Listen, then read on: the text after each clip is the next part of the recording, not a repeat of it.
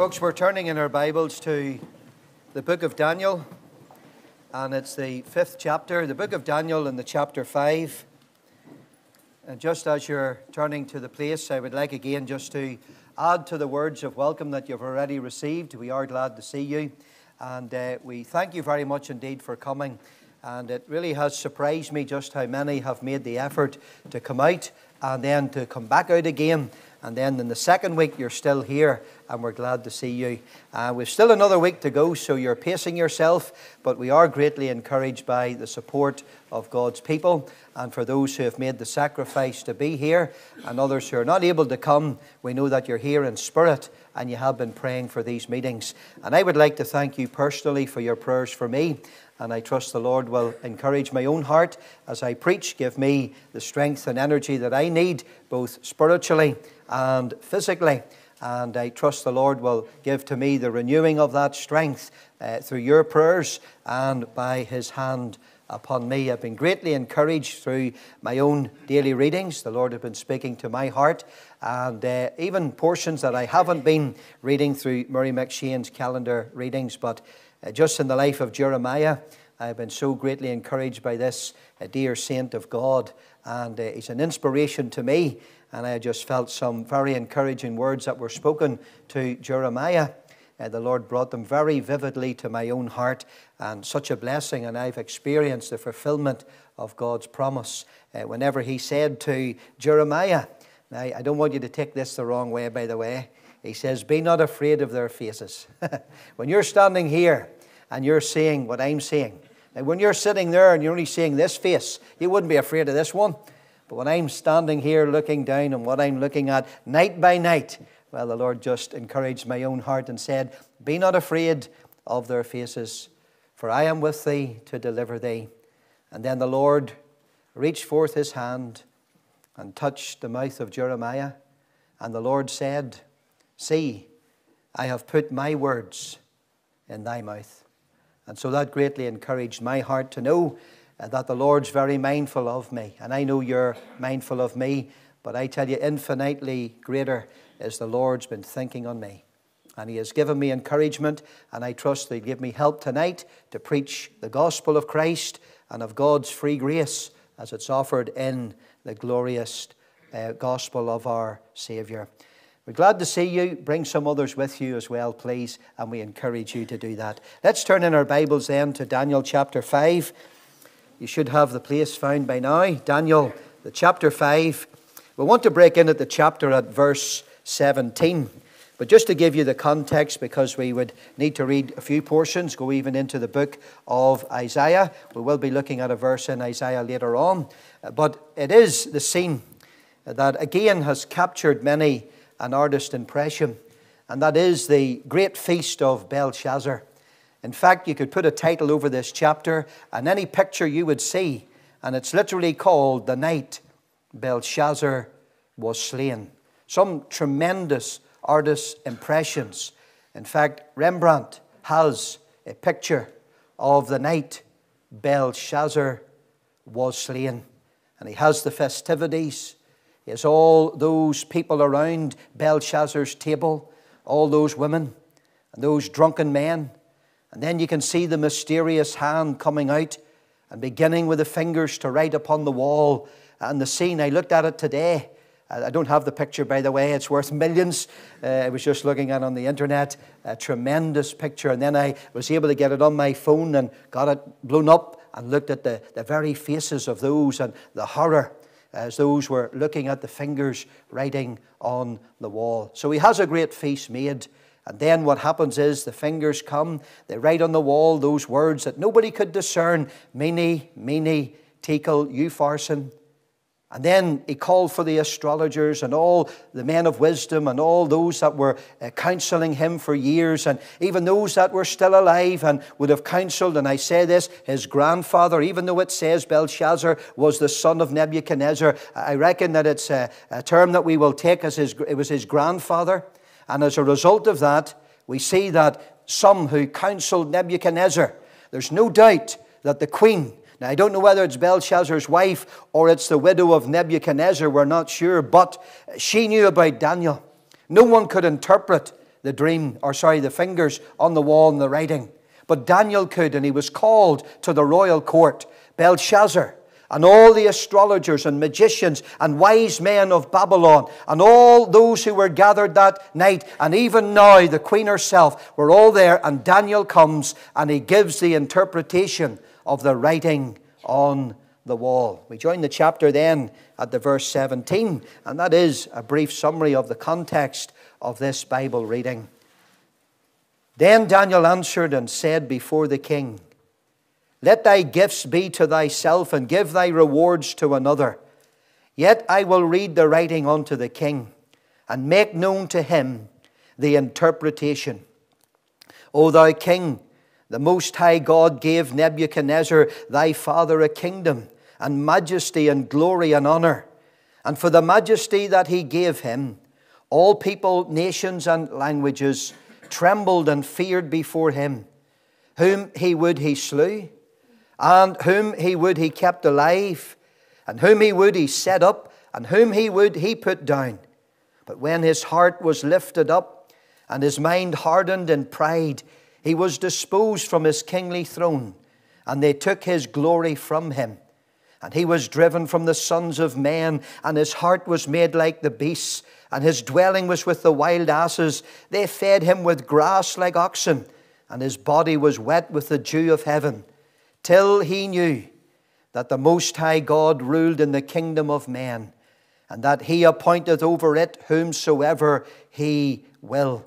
And thou his son, and I believe it's grandson there, O Belshazzar, hast not humbled thine heart, though thou knewest all this, but hast lifted up thyself against the Lord of heaven. And they have brought the vessels of his house before thee, and thou and thy lords and thy wives and thy concubines have drunk wine in them.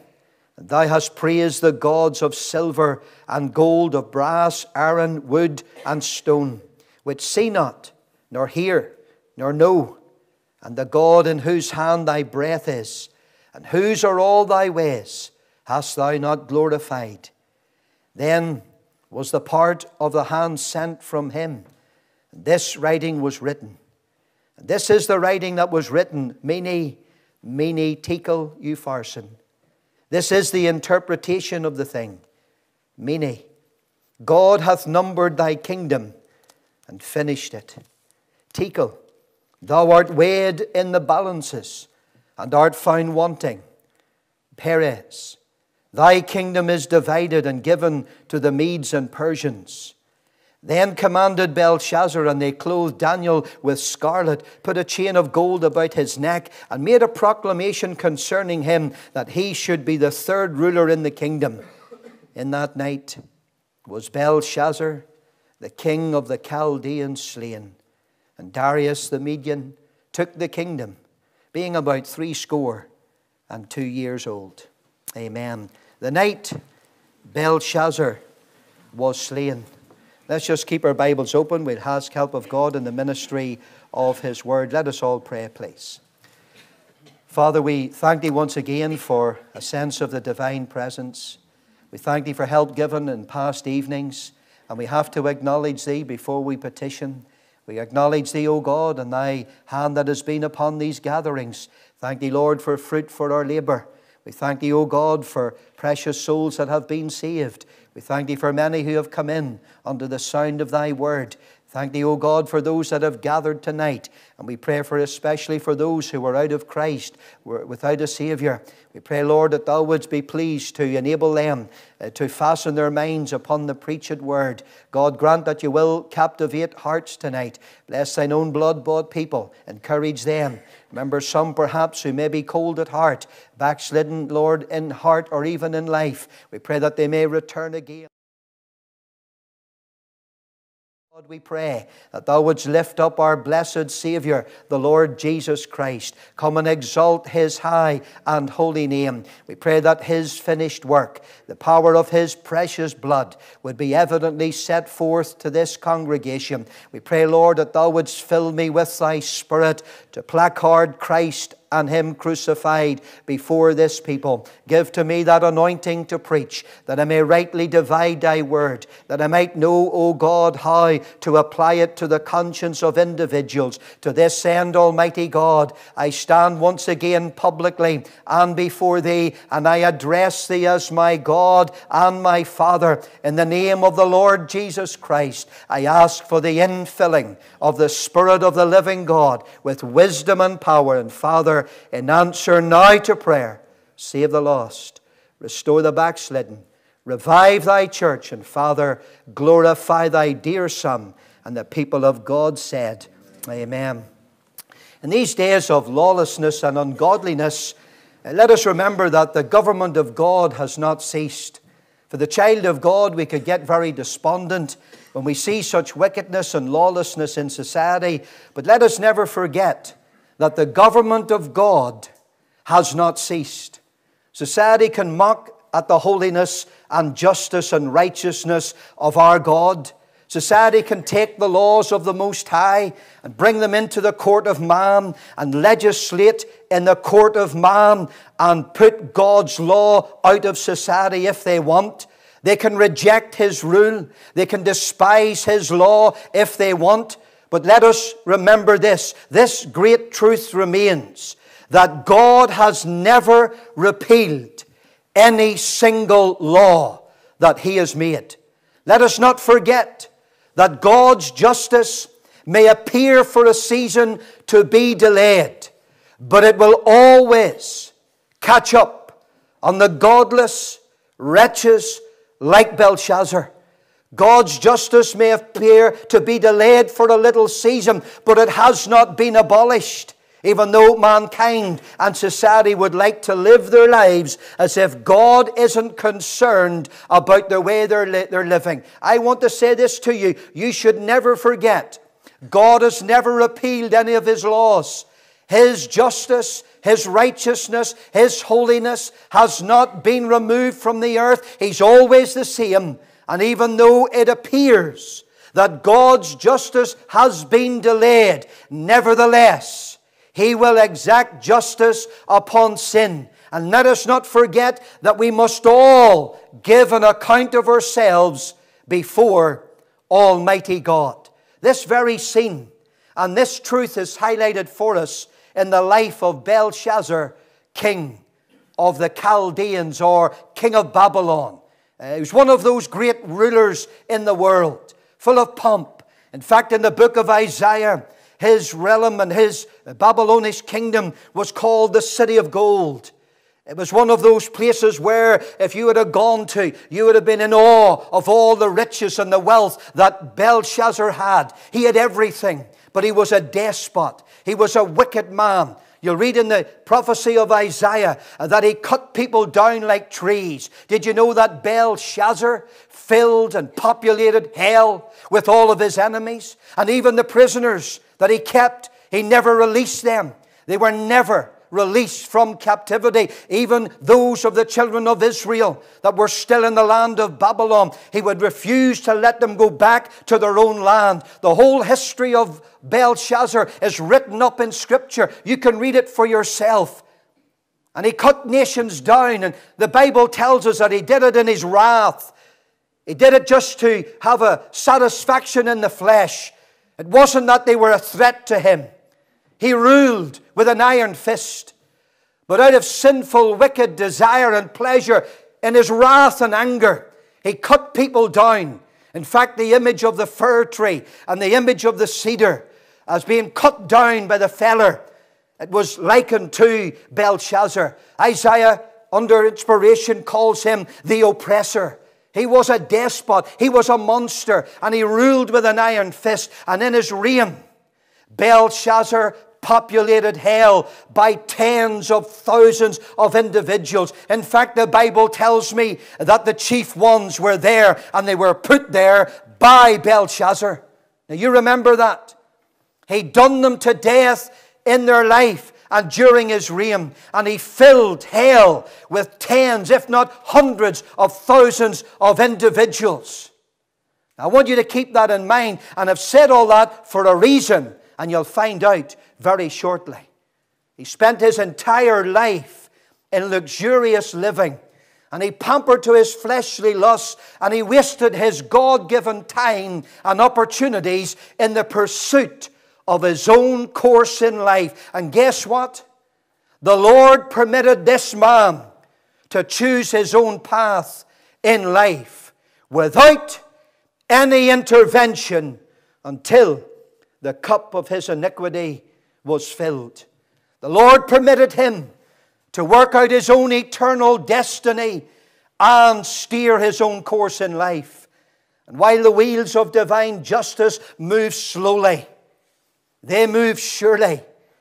And eventually God's wrath and justice and holy hatred of sin and rebellion against him caught up with Belshazzar.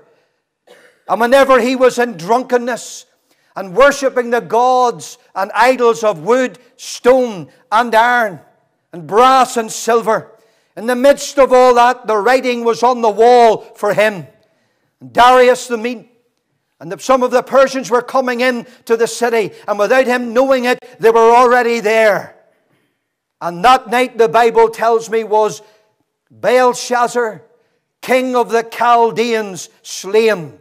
Now, if that's all we have, then we would wonder how his end really came. But that's not all we have. We have the record not only of his sin upon the earth, not only of his wickedness and sin, but we have the very entrance of Belshazzar into the caverns of the damned. And we'll see that in a moment or two. The scene before us bears out that great truth, that God will always catch up, and sin will always amass against the soul of the sinner, and the cup of iniquity will eventually fill, and God will exact his judgment upon the guilty.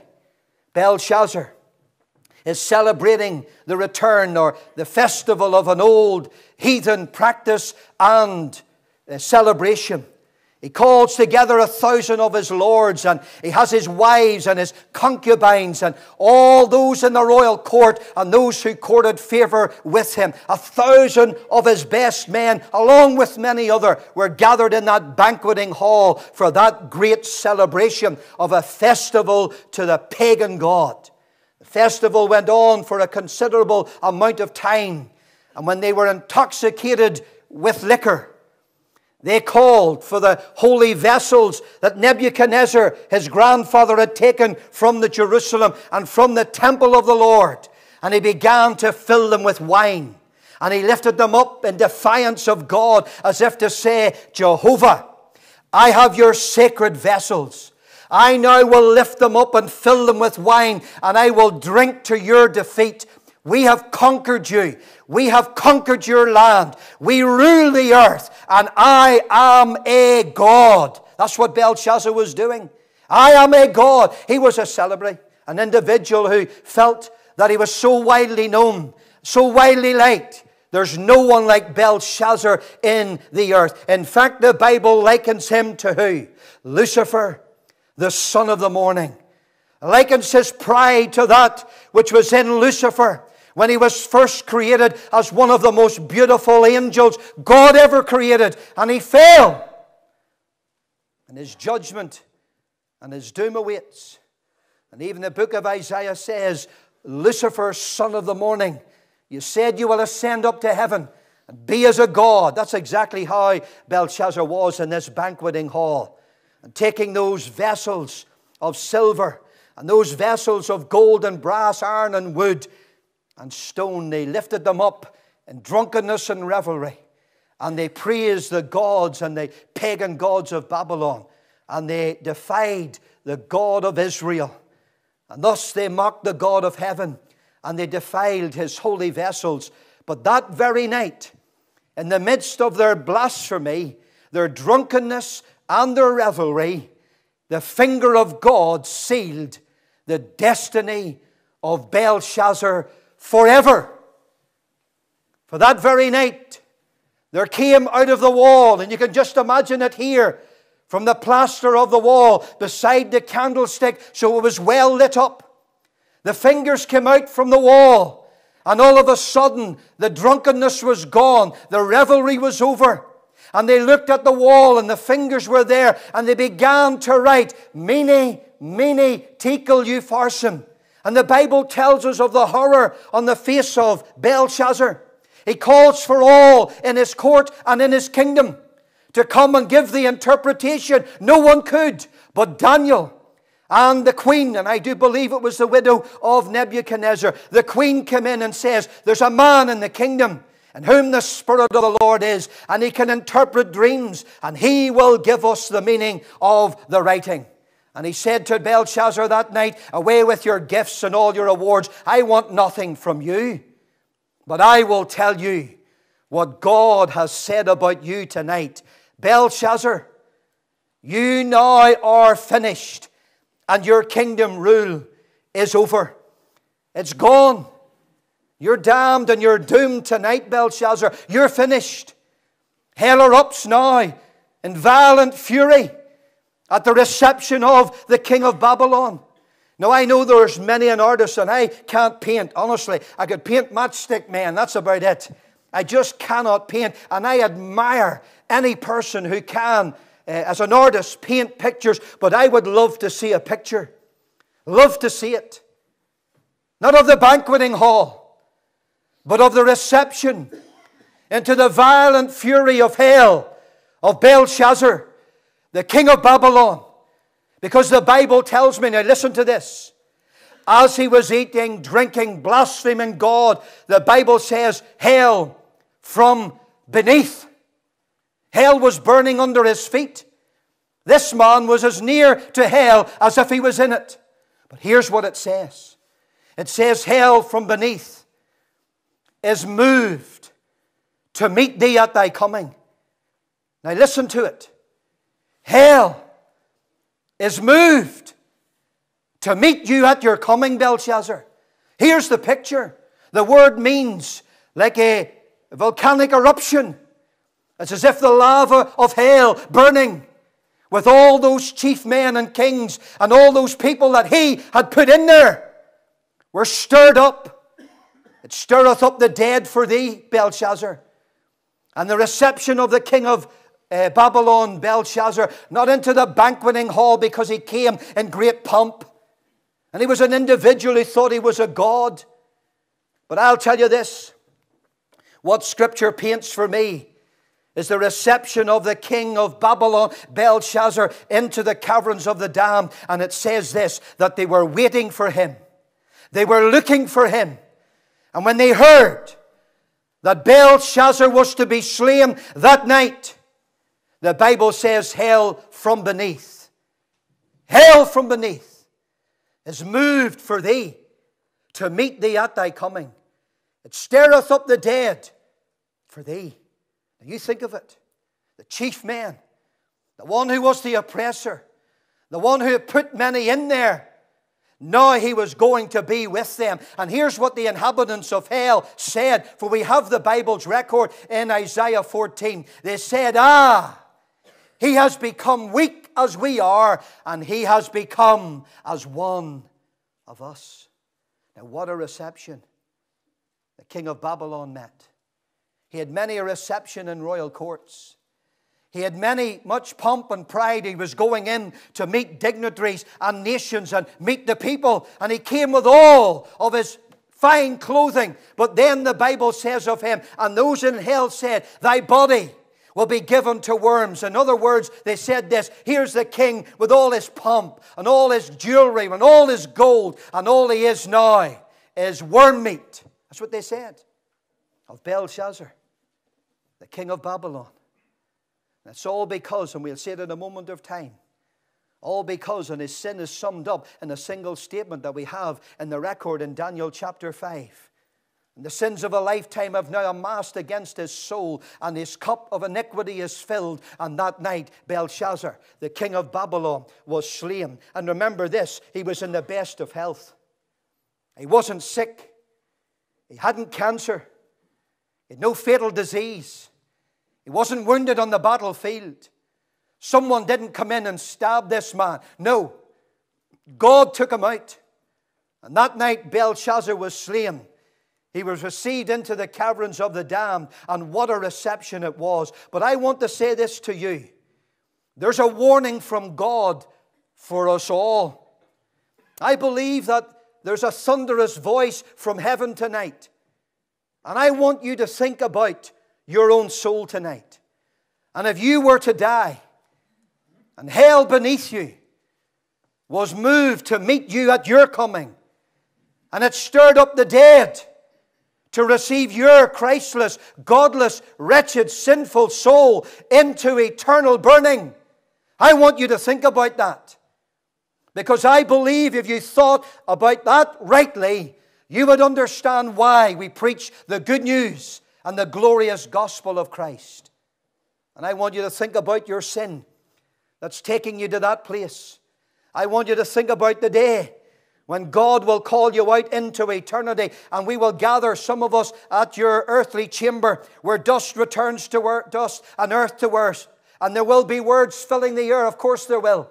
Many will walk that lonely pathway to the windswept, silent graveyard of sorrow where your earthly remains will be laid. But your soul will go out into eternity. And it could, we don't know.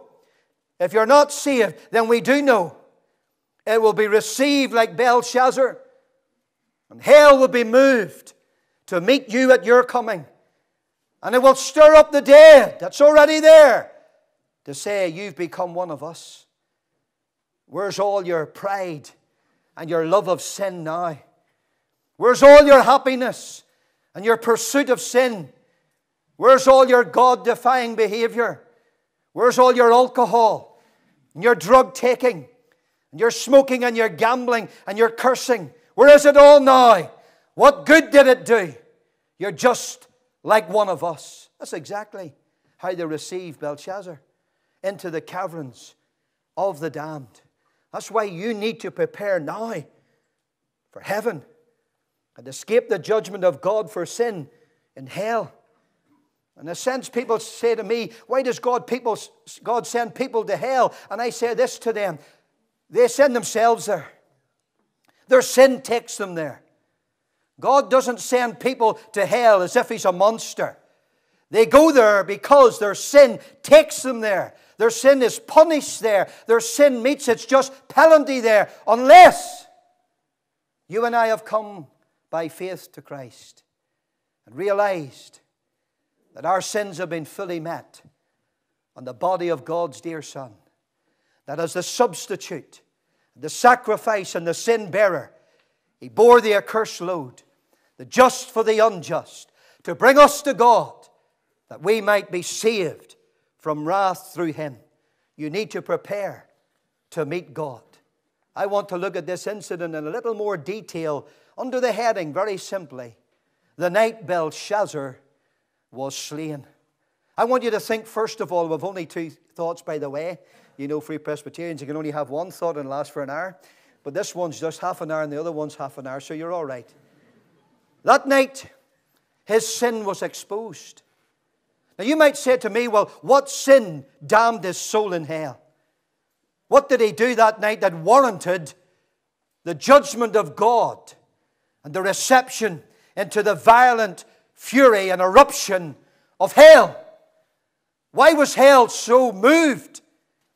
Why did it erupt in violent fury? Why did it stir up the dead to meet this man? What great sin did he commit that warranted the judgment of God in an instant? Well, it wasn't drunkenness, although that was evident in the banqueting hall. And it's certainly a sin, I believe, that will bring a soul down into hell. But it wasn't drunkenness, for it wasn't stated in the Bible that's what happened. No.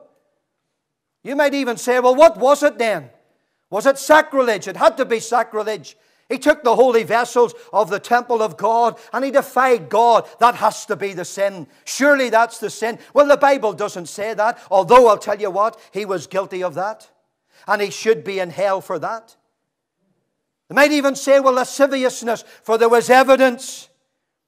when his lords and his wives and his concubines. Why does it mention wives and concubines? I don't want to go into detail in a meeting like this, but we know there was lasciviousness. It was there in evidence in the banqueting hall, but Scripture doesn't mention that as the cardinal sin that warranted the judgment of God upon this individual's life. No, the supreme charge that was laid against Belshazzar that night is found in the 5th chapter of Daniel and the verse 23. Look at it with me. Look what it says in verse 23. In Daniel chapter 5, we have a beautiful, I believe, and an accurate record of why Belshazzar entered into the caverns of the damned. Look at the latter part of it. The God in whose hand thy breath is, and whose are all thy ways, hast thou not glorified. Do you see it?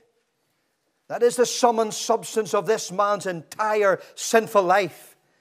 The God that you didn't recognize, you did not acknowledge, you never worshipped, you had no time for, no place or room in your heart for the God of Israel, the God of all creation, the true and the living God, the God of all creation, Elohim, the God who is the sovereign, Adonai, the God who is almighty, El Shaddai, the God who never changes, a God of love and mercy and justice and truth, Jehovah, the eternal I am, the God in whose hand your breath, your very life, your existence is in. You never acknowledged Him. You never believed in Him. You had no time, no love, no affection for the true and living God. And in your life, my friend, that's what he's saying here. Belshazzar, all your ways are governed by God, yet you never acknowledged your ways before Him. And then you never lived to His glory, yet He created you. And yet He, a God of mercy and love, would have received you and would have brought you into everlasting consolation through the death of His dear Son, pictured in the sacrifices of the old economy. And I'm saying to you, that's the supreme charge. The God in whose hand thy breath is, and all your ways thou hast not glorified. And I'll say this to you, men and women, young people, the same charge at this present time could be laid against you. The God in whose hand your breath is, you reject, you defy. Most Christians, when they think about sin in this world, they marvel at the patience of God. When you hear what's happening in the world, and you listen to the news and you see what's happening in society, and you see the murders and the violence and the wickedness and evil there is in this world, you stand in awe that God is so patient. You wonder sometimes, when will God end it all? Because He will. But He's long-suffering to usward. And the long-suffering of God should lead men and women to repentance. Not to think that He doesn't care, or that He's turned a blind eye, or He's an obscure God, or He really is just too much to do to worry about this earth, and He has just left us to ourselves. No, He hasn't. He's in control of all things. And your very breath tonight is in His hand. He can snuff your life out like that if He only willed it. You could overstep the mark, and God could lay the charge against you, as He did against Belshazzar. The God in whose hand thy breath is, and are all your ways thou hast not glorified. There's no place in your heart for the Lord. It seems that you have no time for Christ. You come to a meeting, you come to a mission, but you have an agenda. Just because someone asks, or you're doing them a favor, and that's the end. And afterward, the meeting's over, you're back to your old ways. You're out at the weekend, you're drinking, gambling, smoking, whatever it is. But you have no time for the Lord. You have plenty of time for all other things. And in many ways, you're lifting up all other gods and you're worshiping, giving yourself to them. But there's no time for the Lord Jesus Christ. There's no room in your heart. We were singing that in the opening praise. Room for pleasure, room for business. But no time for the Lord Jesus Christ. No thought of your soul and God's judgment. No concern about your sin and what it means and it's done to a holy God, not what it's done to you. I talk to many young people, who get into trouble.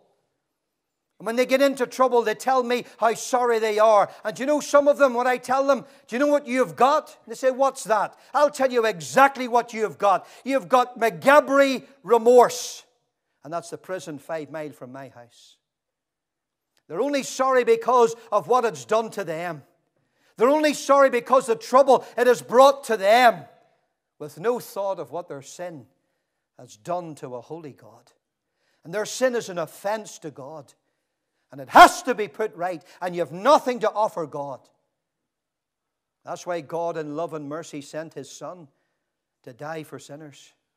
He might provide a full, free salvation for all who will repent and believe on the Lord Jesus Christ to the saving of their soul.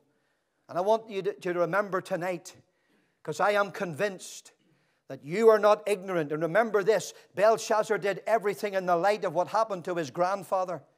And Daniel said to Belshazzar, now Belshazzar, you remember Nebuchadnezzar and what God did to him in order that he might glorify God. God brought him into the very grass, eating grass like an oxen. And his body was wet and his hair grew and his nails curled. And this was a king like you. And he ruled and reigned like you. And he was a despot. But then God brought him low. And then he knew that the Lord was God, and he repented, and he turned to the Lord. And you knew all that. And yet, the God in whose hand your breath is, Belshazzar, and whom in all your ways thou hast not glorified. That's the supreme charge. And friends, listen to me. If you're not saved tonight, you're not in ignorance. You're not in ignorance about the truth of sin, of judgment, of the need to get right with God. It's not that you are bound by or fettered by lack of knowledge. You know all these things are true. You know that Christ came who is God blessed forevermore, that He lived a sinlessly perfect life. He was God and man, two distinct natures in one unique person, the Savior of the world, the Redeemer of God's elect, the Savior of the body, the mediator between God and man, God's appointed Savior for sinners like you and me. You know all that. You know there's a hell.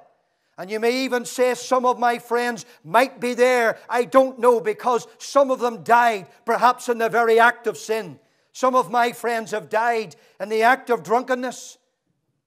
Some of my friends have died. They've been shot dead on the streets in Belfast. Some of my friends, being drunk, have walked across the road and been killed and run over by a car. Some, and I don't like to mention it, after a drunken night, they've choked on their own vomit and they've been found dead in the morning. And I could go into some horrific deaths of some of my friends. And I don't know where they stood with God. But I'll tell you this, it puts the fear of God into me. To think that they might be, and I don't know a person's last end. Unless they've died without Christ, that's the only time I can say they're in hell. So I don't know. But I think about it. And it disturbs me to think that they could be there. They could be there. And they were not ignorant. And many people around them have asked me at their funeral, where do you think he is? And some have just come out directly with it, who are not Christians. They know. And then when they're challenged themselves, if it was you, where would you be? And they've said it, I'll be in hell. That's where I'd be. I know it. I know it. That's where I would be. But yet, for all that, you've never acknowledged the Lord. You've never confessed that you're a sinner to God. Sure you haven't. You've never repented of your sin, turned from your sin, separated from your sin. And you have never said sorry to God for your sin. And you have never waved farewell to your partners in sin. And you have never come as a guilty sinner to the Lord, bankrupt, destitute, undone, vile, and wretched, and cried to God for mercy. You've never done it. So you've never acknowledged Him. You haven't glorified Him. That's exactly what it means. And our catechism, we teach our children, and the summary of good Christian doctrine is, what is man's chief end? Man's chief end is what? To glorify God and enjoy Him forevermore. To glorify God. God created mankind for His glory. And yet you haven't acknowledged Him. You haven't repented and come to Him. And you know, God could lay the charge tonight. And the God whose hand your breath is, look, He could just snuff you out. And you would drop into the caverns of the damned. I want you to think, secondly and finally, and that night Belshazzar, his sentence was exacted. I want you to turn over to the book of Isaiah. And we'll try to finish off in this chapter, although there's some references in the Daniel, but we'll mostly concentrate on the chapter in Isaiah. That's Isaiah chapter 14. Now, I want you to see exactly what happens when a sinner dies. First of all, in the book of Daniel, you don't have to turn to it, by the way. Daniel gave the interpretation, mene, tekel, Perez, in verse 26, 7 and 8. God has numbered thy days, Belshazzar. He's weighed thee in the balances, thou art found wanting. Thy kingdom is divided, and we know that night he was slain. But listen to me, while the Bible records that, you don't find too many artist suppression of Isaiah 14 and the verse 9. Look what it says there in the verse 9 of Isaiah chapter 14. It says of the king of Babylon, in fact, if you look at verse 4, it says, thou shalt take up this proverb against the king of Babylon. You see it, how the oppressor has ceased, the golden city, pure gold. The Lord hath broken the staff of the wicked and the scepter of the rulers. And look what it says in verse 6. He who smote the people in wrath with a continual stroke. That's Belshazzar. He ruled the nations in anger. He's now persecuted, and none can help him nor stop him. And then in verse 9, hell from beneath is moved for thee to meet thee at thy coming. It stirreth up the dead for thee, even all the chief ones of the earth. It has raised up from their thrones all the kings of the nations, that is, the kings and princes that Belshazzar put to death and pushed them into hell. And I want to say something to you, that hell was expecting Belshazzar that night. Hell began to erupt. Hell was stirred. Hell was moved at his coming. It's as if, now listen to it, the fiendish, hellish, devilish claws, talons, hands of lost souls were screaming out of the abyss and out of the flame of hell. And they were saying, is that him now? Is he coming now? Where is he? Is that Belshazzar? Is he dead yet? They were moved. They were stirred. It seems there was some conscious awareness in hell that Belshazzar was coming now. He was coming tonight. Where is he? They're asking. When is he coming? Why is he not here yet? What's keeping him? Is that him now? Ah, Belshazzar, we have you. You're just as weak as we are. You're one of us now. And you can just see his soul dragged into the abyss and tormented forever in the flames of hell. Now, could I say something to you? You may not like this. Hell may be moved for you under your feet right now. Hell may be asking about your soul. Will you reject the Lord tonight for the last time? Will hell be moved for you? Will it stir up its dead for your soul? Will it expect you tonight? Going out of that meeting tonight through those doors, rejecting the Lord, refusing to repent, saying no to Christ, defying God, not obeying His commandment to repent and believe, not trusting in Christ, resting in His finished work, sheltering beneath His blood. Tell me, will hell be stirred up tonight for your soul? Could it be asking now, right now? Where is she? Why is she not here? Why is God so patient? She hasn't glorified God. Where is she? Where is he? Is that him now? Will he come tonight? Can you see it? Hell burning beneath your feet right now. If you could only see it in the spiritual world, hell from beneath. You're standing over the pit of hell. The only thing that's keeping you from falling is the grace and mercy of God. And yet you defy God. And you mock Him. And you reject Him. And you despise the thought of getting saved and acknowledging you're a sinner and glorifying God in His mercy, love, grace, righteousness, and holiness and justice. Hell begins to stir in a gospel meeting like this. Hell is moved to think it could be from Ballymena. That woman, that man, that young person could be tonight that hell receives your soul. But you know, if we finish there, we do you an injustice. But I want to tell you something as I close. Things can be far different for you tonight. I'll tell you why. Because even though just a word spoken from God would end your life, just a whisper, for that's how it came from Belshazzar. Yet the writing could be on the wall for you, but there's writing in this book for you, and not on the wall. And it tells me of a Savior who can save you from sin, from hell, and from eternal death. It tells me that the Lord Jesus Christ has taken the sinner's place. It tells me in writing that our Lord Jesus Christ paid the price for sin. It tells me here, written by the finger of God, not on the wall to finish you, but in the book that you might be saved. The finger of God is written. The good news of the gospel. Not that you're finished, but the work is finished. Christ has died. Yea, is risen again. The sacrifice of blood, the sacrifice of punishment for sin, not His own, but for all His believing people, has been offered and accepted. And God raised His Son from the dead. He's alive forevermore. And He stands tonight. He's here. Did you know that?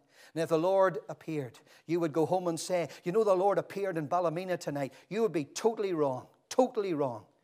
The only thing He would do was make Himself visible. He's already here. And His arms are open wide. He's a Savior who loves sinners. He's provided a way of escape for sinners. And you're a sinner.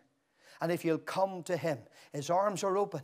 You don't come to the free church. You come to Christ. If you'll just come, His arms are open. Him that cometh to me, I'll in no wise cast out. He'll take you in. Come, what a welcome. There's room at the cross for you. And tonight Christ has died. Christ has suffered, shed His blood, paid the price, offered to God one full, complete, entire, sufficient sacrifice to put away sin, give you peace with God, and to save your soul from sin, death, and eternal hell. And you need to come tonight. And He's here. He's right where you are. He's come to where you are. He hasn't come to the banqueting hall in judgment. He has come to this hall in love and mercy to your soul.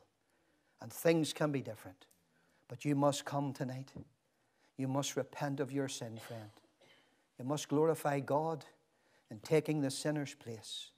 And glorify and honor God in the sacrifice He has given through His Son for sinners. And you must glorify God by receiving Christ as your Savior. Not your mother's Savior or your father's Savior. Not your brother or your sister or your best friends. And it's good they're saved. But what about you? Where do you stand with the Lord tonight? Is it well with your soul? Are you ready for the great eternity? Let me tell you something. Do you know there's a greater reception? It's the sinner who dies in Christ and enters into heaven. And heaven is moved. And heaven is stirred for the reception of a sinner who dies with their faith and trust in Christ. Now what will it be? A reception in hell? Or a welcome in heaven? Well, don't be a fool tonight. You know it's logical. You know it makes sense. And I pray God will write His word in your heart and make you, sinner, tonight willing to leave your sin and to receive Christ and be sure of heaven when you die. And don't let hell burn beneath your feet, or its wicked dead be stirred up to meet you at your coming. Don't let it happen, friend. But come to a loving, willing Savior. He cares and loves sinners. Just come, and you'll find there's a welcome there for you. For this man receiveth sinners. Come, come, come tonight. And may God, by His Spirit and grace, bring your soul tonight to Christ for His own name's sake. Let's bow in prayer.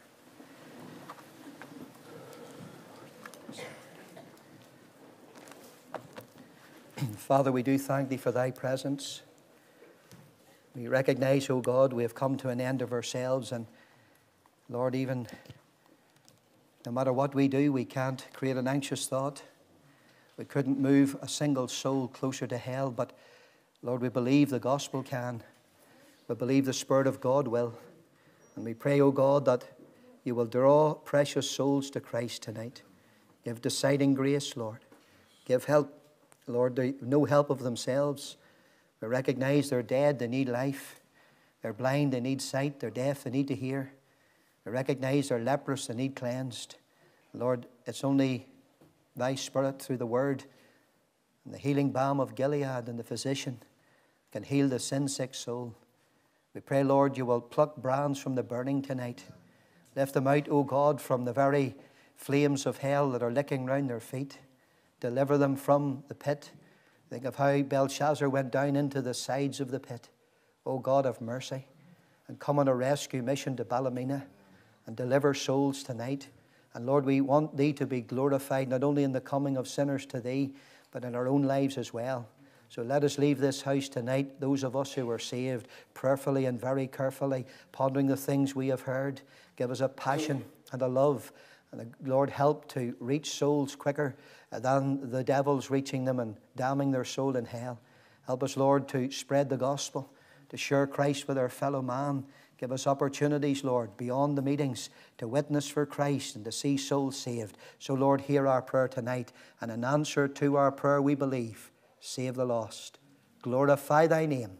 And the people of God said,